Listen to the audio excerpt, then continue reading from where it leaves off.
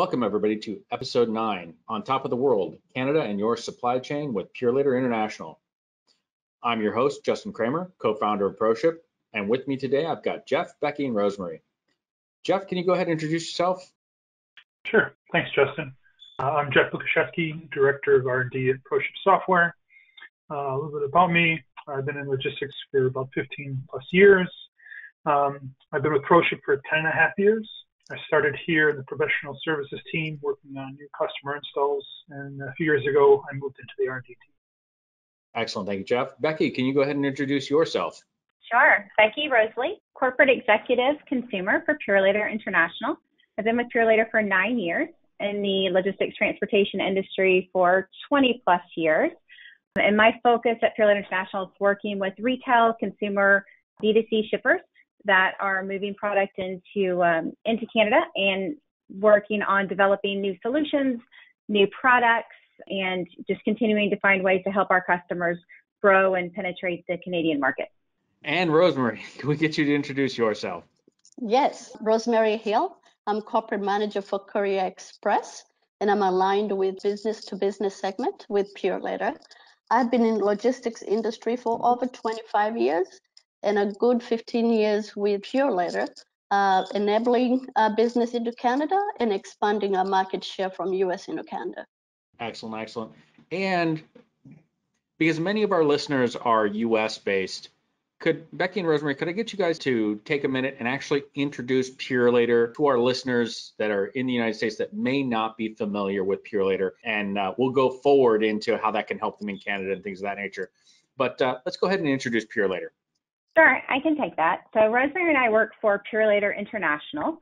So we are a division of Purolator Courier in Canada. It was the largest courier network within Canada, been in business 60 plus years. We are part of the Canada Post group of companies. So Rosemary and I in the US, we work with customers generally based outside of Canada to facilitate movement of product into, intra, and out of Canada. We have 30 branches in the US that are mainly there to consolidate and move northbound freight every night for our customers with the sole purpose of feeding the Canadian market. Excellent. So Canada is obviously a pretty big market for those of us in the US. Let's start at a high level. Why is Canada such an attractive market for US companies? I'll take that, Justin. Canada is very attractive for many reasons. One of them is because US and Canada share very similar population characteristics. They have a large middle class with disposable income, and that means apparently Canadians spend much more per capita on online shopping than any other country in the world. The other big reason, Justin, is Canada is number one US trading partner. And this is largely because of the proximity that we have to Canada. Majority of the major metro areas are only about 90 minutes away from the border with the US. But lastly, most US-based companies have existing presence in Canada. So this happens to be just a natural extension of their base business into Canada, but also a natural area or segment to expand their business in North America. Sounds like if we're going to pick a country to start with shipping internationally, Canada is probably the best one for U.S. company to start with. Let's talk about that because anytime we're shipping across the border, there's a lot of things involved here. How can a carrier like Purolator assist with consolidated clearance from the U.S. to Canada, whether it's LTL, small parcel? And for my listeners, consolidated clearance is where you pass a large number of shipments through the border as if they were one solid shipment, therefore paying one set of duties and or taxes dependent upon the country. Becky, let's start with you. Let's talk about how a carrier should assist as part of that, how they can make that a little bit easier. Sure. And Justin, you're correct. That tends to be one of the most intimidating factors when companies are looking to expand or grow into Canada, is understanding the customs clearance process and determining what's the right fit for them. To that point, Purolator, we work with our customers and help guide them through that process of understanding their specific needs, the specific characteristics of their shipments, of the importer of record requirements based upon what they need for their business, and determine what is the best solution for customs clearance. So we have a brokerage partner. Livingston International is our trade brokerage partner. They're the largest broker in Canada. And we work very closely with them to offer that solution extension of Purolator into a brokerage service for our customers. We also work with customers who use their own brokerage relationship. We're fine with that as well. But it's really key, again, of understanding the specific characteristic needs of that customer, whether they're going to do a consolidated clearance to a business for store replenishment, whether they want to clear everything as a CLVS clearance directly to the end consumer to take advantage of some of the tax benefits, which I know we're going to talk about a little bit later. But it's really understanding what their needs are. And then on the back end, it's enabling with our IT partners the ability to gather all that information for every package that's going to be moving that particular day for that customer, and accumulating all of the relevant and needed customs information and providing that in one package to the broker and turn to CBSA to allow for that consolidated clearance experience for each customer. And Rosemary, is there any difference between a business to business versus a business to consumer clearance into Canada? Most of the clearance into Canada for business to business, for the most part, it clears under PAS, under consolidated PAS, not as individual shipments. But what our business model does to U.S. companies, we give you a network that enables you to consolidate, take advantage of economies of scale of your business, consolidate products into one, either ground line haul or an air express line haul, consolidated customs clearing. When these packages get into Canada, then we break them, we break bulk and induct into the different modes in Canada, whether it's courier, express, overnight, which caters to time-critical product that's going to hospitals. Out of the US market, we can reach up to 90% of the hospital networks overnight through this consolidated model. We also do ground and packages. We can pick up both freight, the LTL for business to business. We can pick up courier and put them all together, consolidate, and then the LTL network will be put into that network for end delivery. Now, it sounds like that's a lot of data that gets to be moved to you. And as we know, in a warehouse, there's so much going on. Jeff, I'd like to pull you in here and talk about how has ProShip deployed something like this, and how should a good shipping software actually simplify the movement of all this data that Becky and Rosemary's teams or any carrier would need going forward? Sure, that's correct, Justin. International shipping is always the most complicated part, of a customer's shipping process. It involves customs, brokerage, import of record, non-resident importer in some cases. Are they doing a line haul with hub injection? Is there a carrier pickup? There's a lot to it. A partner like ProShip can help you automate a lot of those processes, and that's the key there is the automation. And whether you're still producing a paper customs documentation or filing electronically, ProShip can work with you to build a solution that leverages our integration expertise and our carrier partnerships, like the one we have with Purolator. Essentially, what I'm talking about is the ability to pull data from our customer's host system and then provide that data electronically in the correct format that the carrier or the broker requires. So if it's in the ERP and the material master, it should be pulled. If it's in the WMS somewhere in there, it should be pulled. If it's in an external system, as long as we can connect to it, it should be pulled. Correct. Excellent, excellent. So going back to Canada here, moving away from the integration items individually, what can companies do to enter and grow inside the Canadian market? Yeah, so I'll tackle from the B2C retail side. So the number one thing that they can do is make Canada a priority. For the companies that I've worked with, those that a lot of it has to do with timing, great, but when they make Canada a priority, that's when they've been able to see accelerated growth and true ROI on investment in the Canadian market. So by that, I mean from a high level all the way down to the executive level of identifying, growth for Canada is going to be a priority for 2021. And these are the metrics that we're going to put behind it, right? We're going to measure year over year growth. We're going to measure investments. We're going to hold different levels of the company accountable to reach those goals. And then in order to do that, that means allocating various resources to be able to do that, right? From the sales side, perhaps putting boots on ground, right? To get out into the marketplace firsthand in Canada to facilitate those sales and that growth. Marketing, investing in marketing dollars and marketing individuals to target end consumers in Canada and reach them in the method they prefer to be reached in, with a message to deliver to direct to their customer's website.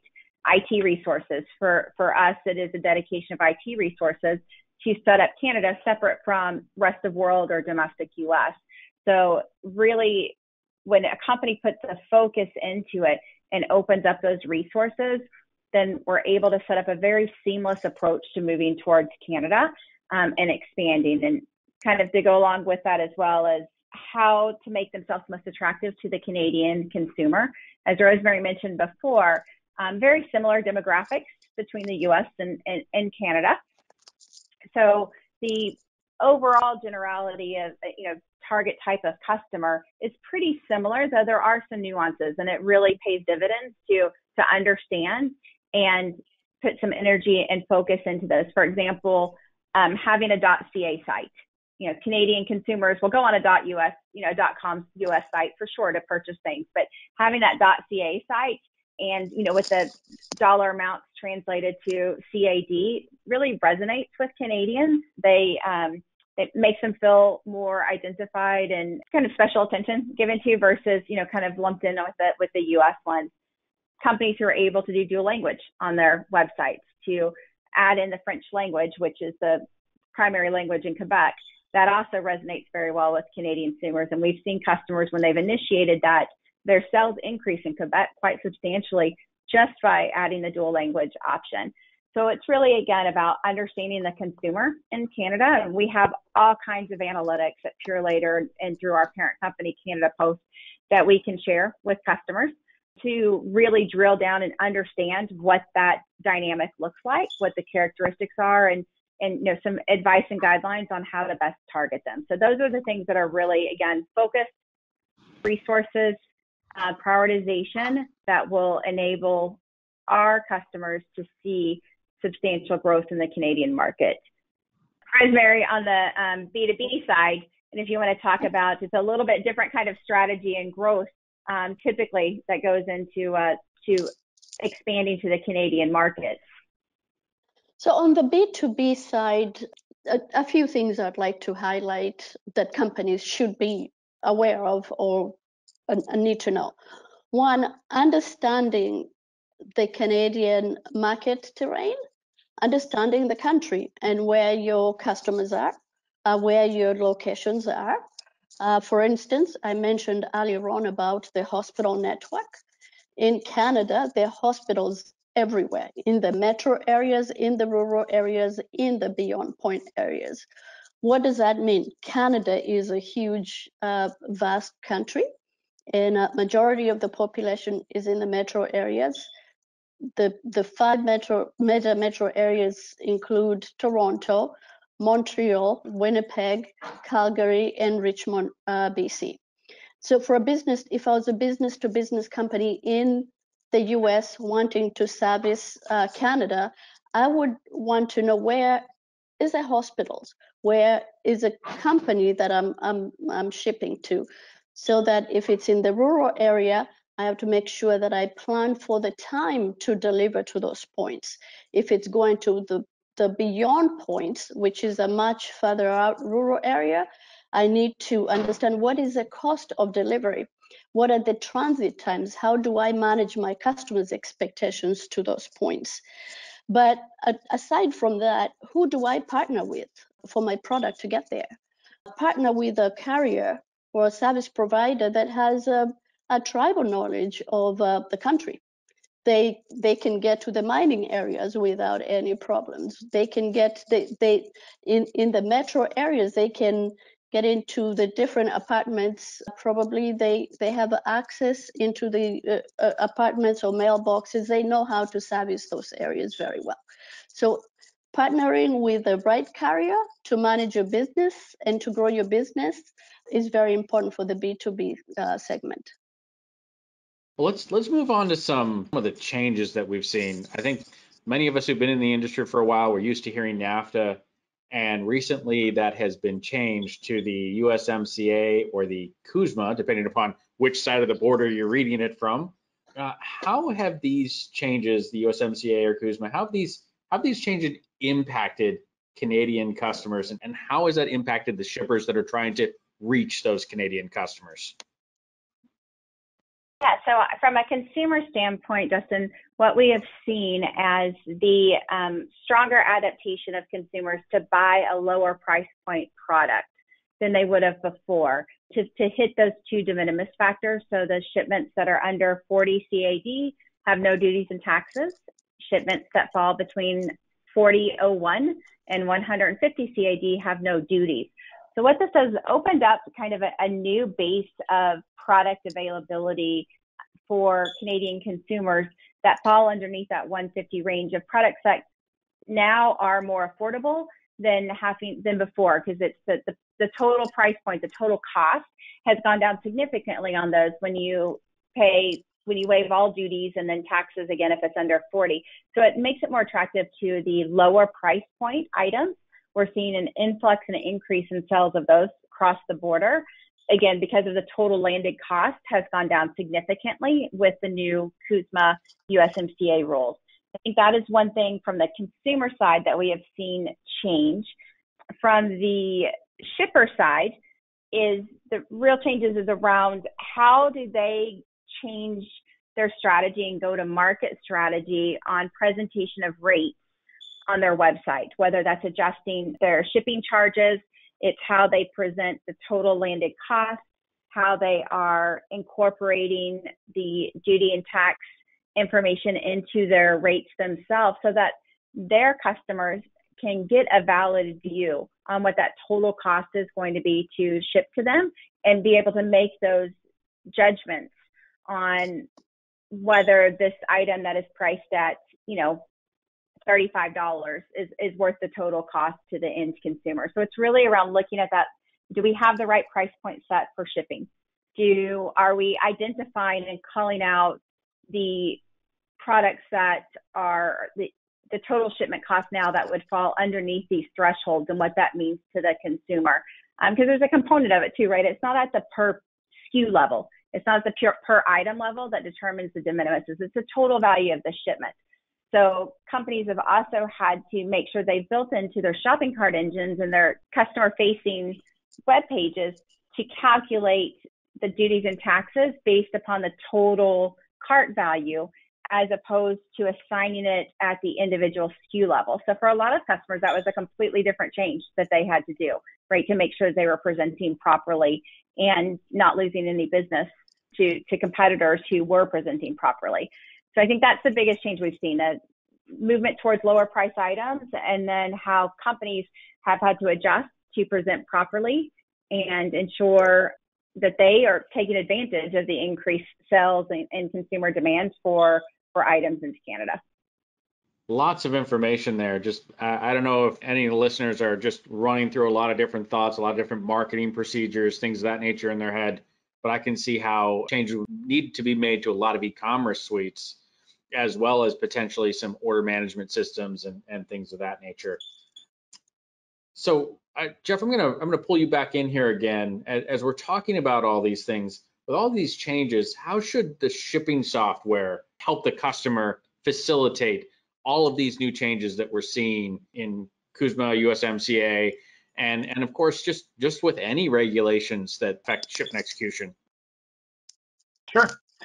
Yeah, one of the benefits to using a shipping software like ProShip is that there's usually a certified integration with that carrier, which means, in our case, we work very closely with the carriers.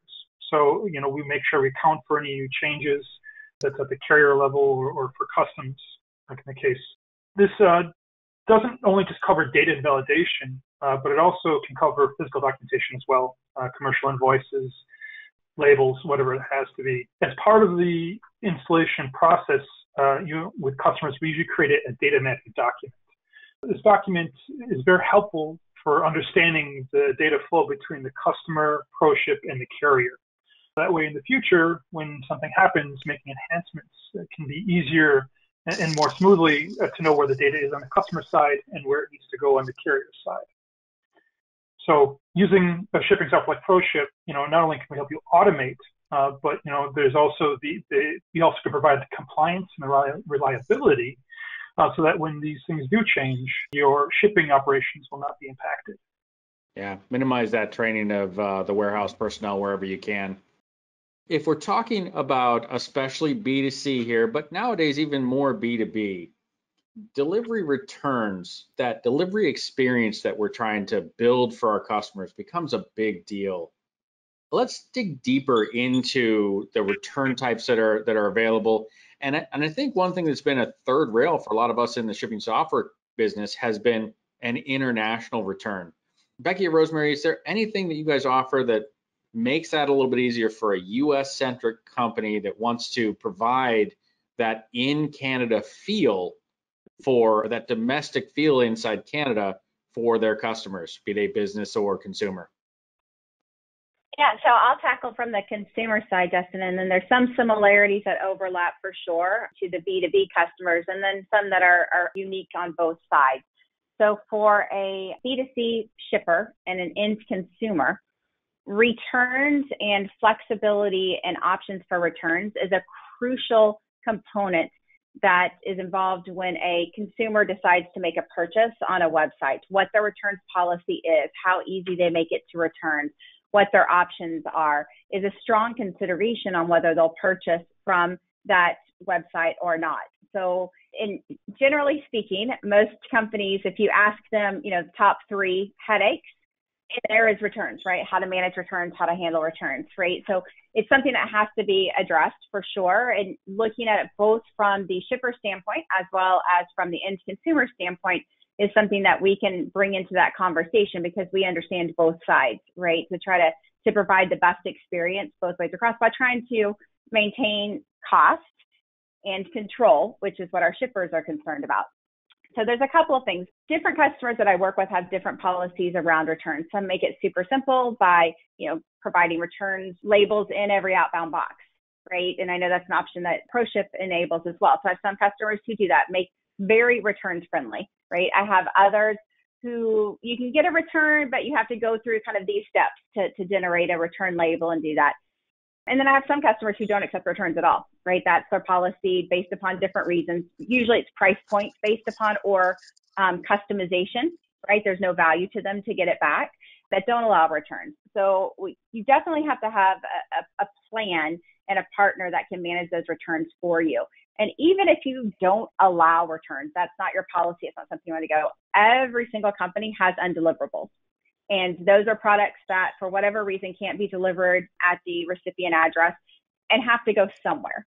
So those you absolutely have to have a solution for. And most of our customers tie those two together. So we work with customers who perhaps maybe have their own facility in Canada, and that's where they want these returns and deliverables direct, in which case Purolator can provide that service of movement of goods back across Canada, whether it's through Canada Post or through courier. So what I just heard you say there, I think is really important. Even though I may be shipping from the United States and I may want to put a return label in, or I may need to produce a return label later, I don't have to return that good back to the United States if I don't need to. If I can send it to a wholesaler in Canada, I can complete that without having to engage with another cross-border. Is that correct? Yeah, in fact, that absolutely, Justin, and that's the preferred way to do it. In fact, if you're shipping something through our PurePost solution, which is our Canada Post and Delivery, it requires that the ship from address be a Canadian address. It's a requirement to move product into Canada. So those deliverables have to go back to somewhere within Canada, right? And so Purolator, we have a returns facility. So that's a service that we offer as well. with several different options within that returns facility. So we will receive back product, again, either undeliverable, customer-directed return, or shipper-directed return that will come into our facility. And then the shipper has multiple options of what to do with that product once it's there. You mentioned the wholesale house, definitely an option. They could request to consolidate and move back southbound to the US. We can facilitate that. They could request to consolidate and move to another facility in Canada. We can manage that. We also have the ability to reship, which is really big on the B2C side. So especially if it's a bad address that sent a product back and our customer service has reached out and say, oh, I've moved, or it didn't have my apartment number, here it is. So rather than move that, especially move that back across the border and then back again, which would be extremely costly and time consuming, we're able to reship that out of our returns facility so it never leaves Canada, and it provides a much better in delivery experience to the consumer. So that's something that we see a lot of customers take advantage of, that we offer is that reship option. We can also donate. We work with a couple of local charities. So if the product is not valuable enough to bring it back across the border to the US, but you would like to donate, we do that, or destroy, which we have a lot of customers who choose that option as well. So a lot of flexible options. And really the best part is understanding from the shipper how they want that product to move and what that price point is, right? That really kind of drives some of that decision. Lower valued goods usually aren't worth the cost to bring it back into the US, whereas higher value goods, and that's where we kind of transcend onto the B2B side with Rosemary, higher value goods in the consumer side, and definitely high value goods on the B2B side. Those customers in the US, they want that product back, right? And they need a partner who can facilitate that and move that product back across the border. Excellent. And Rosemary, I'm assuming a lot of things we just talked about on the B2B side are equal on the business to business side, but is there anything extra we'd want to point out from a business to business standpoint? Absolutely. Becky covered a wide range of aspects that apply to the B2B segment as well. But just one thing I wanted to add on, and to be very clear about our value proposition to companies that do business in Canada. It's 4-part solution. We do the consolidation, which is a line haul. We touched on that. We customs clear. We do the end delivery, different networks. But most importantly, the returns that we are currently discussing, which is a closed loop solution. Why is that important to the business to business and B2C, but business to business? Most corporations have one North America distribution center. They want a centralized function. They don't want a distribution center in the US and Canada. Most of them do not have a brick and mortar presence in Canada. So we represent that for them. We have the facility that Becky talked about. So you can ship, a company can ship into Canada with that returns address as your address. We will handle that project, as you well explained, and bring it to you very cost effectively through consolidation again. And we consolidate depending on a customer needs. It can be a week, a day, 2 weeks, but we're very flexible, and it's a very scalable service proposal. And let's bring this around. We've talked about consumers, we've talked about businesses, we've talked a lot about the experience. Let's talk about software and automation again. It's near and dear to my heart. But as we look at this customer experience process, we look at the return labels, we look at all the various ways where for a good customer experience, those return labels may need to be produced at time of shipment, via an email if a customer service call has been made, or maybe directly on a website. Jeff, can you talk a little bit about the role of shipping software in facilitating the various ways that returns could occur with a customer? Sure. Like everyone's pointed out, every customer is unique, so the process can vary. Some of the most common ones that I've seen are, when the outbound label is produced, return label is also produced at the same time. So, they'll slap the outbound label on the box, they put the return in the pack slip in the box, and it goes on its way. So every shipment has a return label with it. We've seen collating. So they may have a collate document, which is a pack slip with some peel and apply stickers to the bottom. They peel off the outbound label, and they put the pack slip with the return label inside the box. There's been automated jobs. We have some customers that have a nightly job where it sends out a ship notification Every shipment they've done for that day, those customers get return labels, in a PNG image that gets attached to an email that gets sent out. We also have jobs where it's more ad hoc, where we have, where they call in, customer needs to return something, so they need to create that return label ad hoc. Also, being able to adjust the return address is also a very important thing for those return labels, because like you said, they may not necessarily come back to the customer that sent it out. It may go to a returns facility or any other location like that. So it's providing that flexibility is really important to our customers. Excellent. Let's go back to Canada again here. Let's talk about Canada itself. Can we talk about what's actually happened over the last couple of years and where we expect to see the Canadian market go? I'm assuming that a lot of things continue to change, just like they do here in the contiguous 48. You got various market forces going on. Rosemary and Becky, what can you tell us about where Canada has been in the last few years and where we expect to see it go?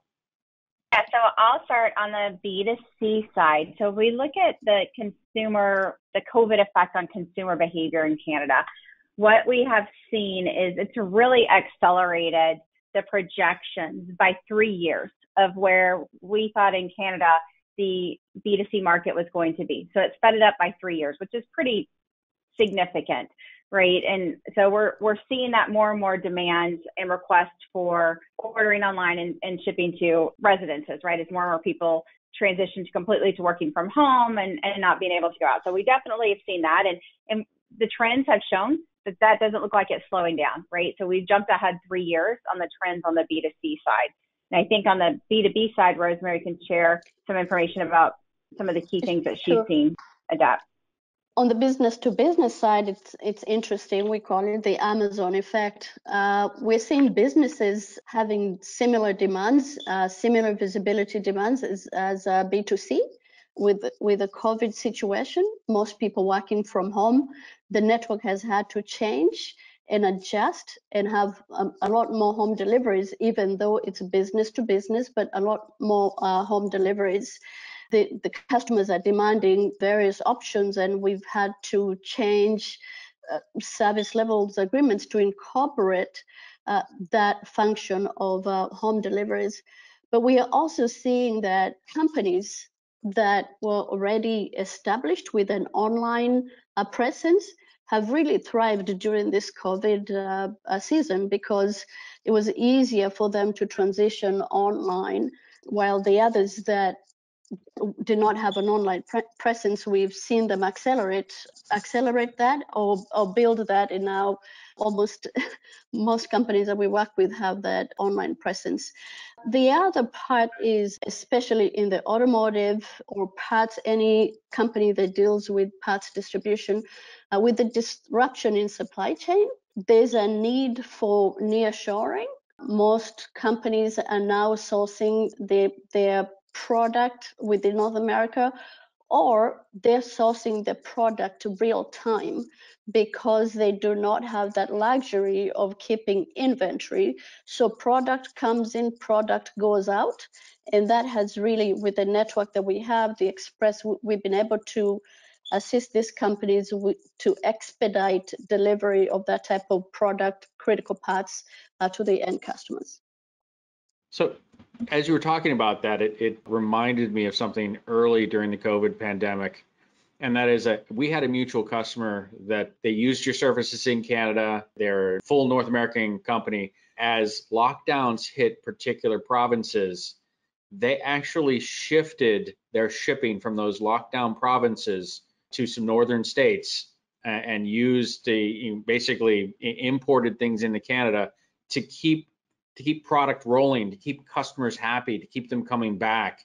And that flexibility, we didn't see very many customers do it, but it was when it was necessary, it was vital to that company sustaining business, and in many cases getting ahead of their competitors, because they had that flexibility to switch services and still have the same drivers, the same trucks showing up at those consumers' houses now. So that was pretty impactful. I don't know if you guys saw more of that during the pandemic than we did, but we did, yeah, Justin. we did. supply chain has changed and companies have been forced to be creative. The advantage that we have is we're very flexible.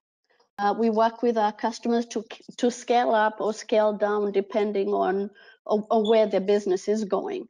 We're not rigid. We don't have a box that we make them fit into. So yes, we've seen supply chains change, and we're here to help them attain the service they need.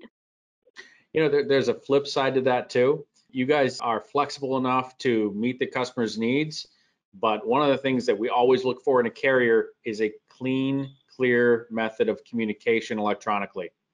So that's always something that we look at, is that ability to say, okay, we might have added a new service level, we might have added a new types of origins, we might have added some features that make B2C or B2B a little bit easier, but the technology and technique by which we communicate is clear and concise. Otherwise, we don't have one method of communication, we have an infinite method of communications. So that's something that I definitely want our audience to think about when you're looking at a carrier partner, is consistent communication methodologies ensure flexibility going forward. All right, I'd like to go ahead, and we've had a great conversation here. I'd like to move to some final advice. And I think I'm just going to go down as I see the people on my screen here. Rosemary, is there anything else you want to make sure that our listeners hear about the Canadian market, about business to business shipping, and about Purolator? Well, I can go on about Purolator the whole day, but I will say here's my tips for businesses considering setting a footprint in Canada or wanting to do business in Canada. Number one, do your research, understand the market, dual language speaking country, allow for extended transit times, know the market very well. Remember that there's a border between the US and Canada, and there's such a thing called customs clearing. So paperwork is important to avoid product delays. Keep good records, but also partner with a trusted and knowledgeable company that has a network that can reach your customers, this big, massive, and number one trading partner of the US. Excellent, good stuff there. Becky, let's hear from you. Sure. So I think kind of along the same vein is it really is critical to find the right partner who, one, not only takes the time to understand, or that does fully understand the Canadian market, but also takes the time to understand your business and your plans and what you're trying to achieve in Canada, so that when we put together solutions, we understand the long-term goals as well, right? So we can build and adapt as we go. For us, Purolator, all we do is Canada. That's it, day in and day out. All I live for is to serve the Canadian market. So that partnership and that knowledge base and education, my customers don't have to be complete experts on shipping to Canada. That's my job, right? My job is to understand and help educate and, bring forward new solutions, right? And especially on the B2C and the retail side, right, where we're looking at some pivots, whether it's adding ship from store, ship to store, curbside pickup, fulfilling from multiple DCs, like you talked about, being able to pivot, fulfilling from the US and from Canada simultaneously. How does that work? So it's all of these things, return processing, managing all that. So, right. So that's so key is finding the right partner that can walk you through all of those various aspects. And it, again, most importantly, is the end customer experience, right? So within our two group of company networks between Canada Post and Purolator, we deliver 70% of the B2C shipments in Canada.